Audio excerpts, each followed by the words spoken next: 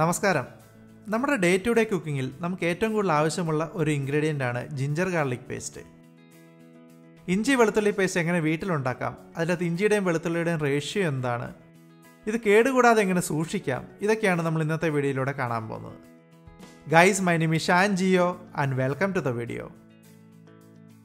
Ginger garlic പേസ്റ്റിൻ്റെ main ingredients ആയ ഇഞ്ചിയും വെളുത്തുള്ളിയും ഞാനിവിടെ തൊലി കളഞ്ഞ് ക്ലീൻ ചെയ്തെടുത്തിട്ടുണ്ട്.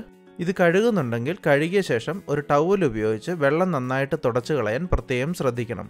വെള്ളത്തിൻ്റെ അംശമുണ്ടെങ്കിൽ അച്ചാറുകളൊക്കെ കേടായി പോകുന്നത് പോലെ ജിഞ്ചർ ഗാർലിക് പേസ്റ്റും കേടായി പോവാൻ സാധ്യതകളുണ്ട്. തിളപ്പിച്ചാറിയ വെള്ളത്തിൽ കഴുകുവാണെങ്കിൽ വളരെ നല്ലത്.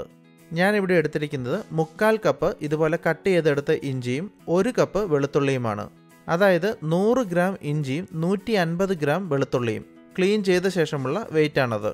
കേരള സ്റ്റൈൽ കുക്കിങ്ങിന് ഏറ്റവും അനുയോജ്യമായിട്ടുള്ളത് ഇതുപോലെ 40% ഇഞ്ചിയും 60% വെളുത്തുള്ളിയുമാണ്.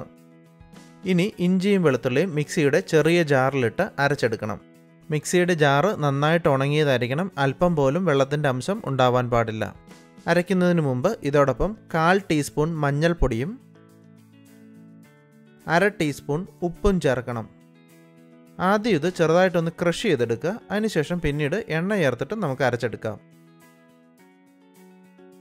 ഞാനിത് ക്രഷ് ചെയ്തെടുത്തിട്ടുണ്ട്. ഇനി സൈഡിൽ പറ്റി പിടിച്ചിരിക്കുന്നതൊക്കെ ഒന്ന് ഇളക്കി നന്നായിട്ട് യോജിപ്പിക്കുക. നേരത്തെ സൂചിപ്പിച്ചതുപോലെ ഇളക്കാൻ ഉപയോഗിക്കുന്ന സ്പൂണും നന്നായിട്ട് ഉണങ്ങിയതായിരിക്കണം. വെള്ളത്തിൻ്റെ അംശം തീരെ ഉണ്ടാവരുത്.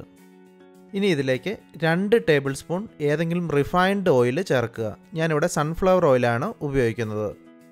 അതിനുശേഷം വീണ്ടും ഒന്നുകൂടി അരച്ചെടുക്കുക.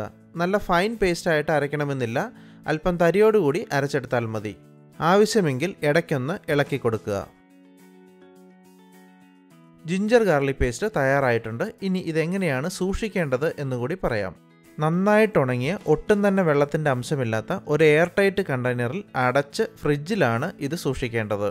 അതുപോലെ ഓരോ തവണ ഇതെടുക്കുമ്പോഴും നന്നായിട്ട് ഉണങ്ങിയ സ്പൂൺ ഉപയോഗിച്ച് മാത്രം എടുക്കുക.